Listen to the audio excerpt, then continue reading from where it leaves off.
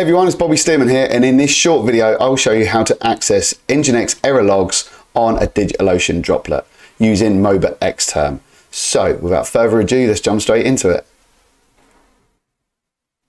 So you can see here my screen is open up on MOBA Xterm. Now this is an SSH client. It allows you to SSH connect to your droplet. And so I'll show you two ways to access these error logs. So I'm just going to connect as a root user to one of my droplets. It didn't ask me for my passcode because I was playing around with this earlier. So I'm in the root directory. Go back to the parent directory, go into var, go into log, go into Nginx and look for the error log. Double click and you can see I should have 5 error logs there. It opens up in the MOBA text editor.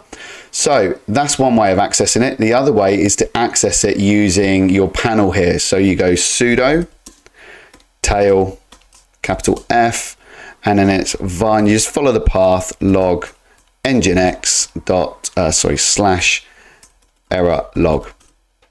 That's one way. You can see we've got 5 error logs there, so control C out of it. And the next way is by going sudo, so it's 3 ways I'm going to show you. You can go cat and you can go the same path again, so it's var log nginx error log. Voila, there you go. 3 ways of accessing the Nginx error log in a DigitalOcean droplet using MOBA Xterm. So I've enjoyed making this video. I hope it's been useful for you. I'll be seeing you in the next video. Thank you. Bye.